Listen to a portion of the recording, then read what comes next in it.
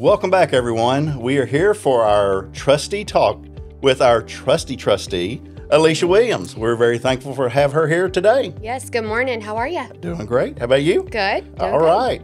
So there's a few topics we wanted to go over from the last board meeting and really just a direction the district's going in. We wanted to cover our Mentoring Alliance, which it's both summer camps, but also our after-school care beginning this next year. Yes. Talk about a few of the positions that were added at our last board meeting. We're very thankful for that, by the way. And then really want to talk about some of the safety things that have been, I guess, already completed in Robinson, kind of proactive. And thank you, David Rosinski, for helping lead that. And also some of the things we're looking at in the future for safety. Yes, I love all that. So if you want to start us off on some of the things with Mentoring Alliance, please go ahead. Yes, so I actually was able to go to the kickoff luncheon for Mentoring Alliances and was able to hear the guy that started this program talk. And I can tell you he's very passionate about children and about having someone there with them at all times, whether it be, someone to look up to, someone to reach out to when they're in a crisis. We have adopted the summer camp program, which is about 70% full now. So parents, if you have a child K through 6, get on that website, get your kid registered. It's a great program. They incorporate Bible study into this program. It's wonderful. So make sure you do that, and some other communication will be coming out about after school care for next year. Yep. As soon as we can, we'll get the registration form sent out so you can get to sign up for after school care. Yes, I'm so glad we adopted this program because it's going to be really great.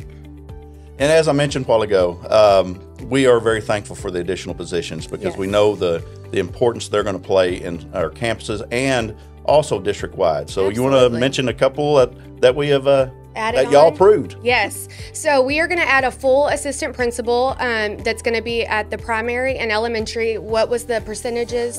For the elementary, so we'll have a full-time at the primary. Okay. The one at the elementary will be 75%, so basically 4 days a week at the at the elementary. Okay. And then 1 day to help out with the intermediate. Perfect. Because of the number of kids there. Gotcha. And then also a full-time counselor as well for those campuses. That's right. So I'm excited to talk about our next one because with safety, we have decided as a district to add another police officer. And so we will be, those positions are already posted. Police officers about to be posted, the rest are. Perfect. And so we want to talk to you a little bit about all of the safety measures that we have put into place. We actually received one safety grant last year, which covered things like our Marshall program. It helps with our Marshall program. The main thing it did is our Raptor program. Oh, the Raptor program, yes. And with our Raptor, a lot of y'all know if you've ever been to a campus, your licenses have been taken, you get your badge. But the one thing that you may not understand that the Raptor program also encompasses, it takes care of any of our alerts and notifications. So if there's an emergency or a drill, the Raptor program's used. And in the case, and we'd never want to have to use this, but in the case there was something that we needed reunification, this Raptor system helps us make sure that we're accounting for every single student and every single staff member. So again, that was for that first grant. Program. Yes. We are working on a second safety grant, which is going to help us cover things like bulletproof film on the outside of all of our windows, additional fencing, some additional cameras to add to our already good security system, and some scrolling clocks. Yeah, we have some clocks, and really that Mr. Rosinski helped get when he was assistant principal at the high school. The digital clocks that you see, they've kind of worn out over the years, but the new clocks, they'll not only show the time, but if there was a lockdown, that scrolls across all the clocks. So it's, again, just a little added measure for safety. Yes, and then the weapon detection system, which is amazing. Yeah, so that is a future thing.